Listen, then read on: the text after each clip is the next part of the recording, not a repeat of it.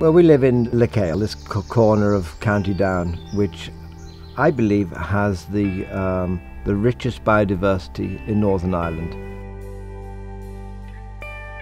We are standing on an old railway siding, and there used to be a railway track right into Killoch.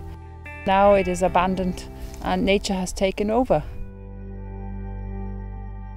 People, I don't think, really value it, but nature values it. And a couple of years ago we discovered that there are bee orchids flowering. That was a discovery which we enjoyed, when you discover something by yourself. The question is, will it always be valued or will it disappear, in my mind, because it's vulnerable?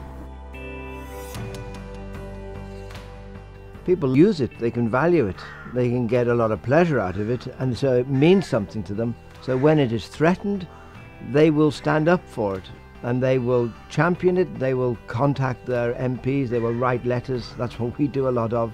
We will get these places that are protected on paper to be protected in practice, hundreds of them.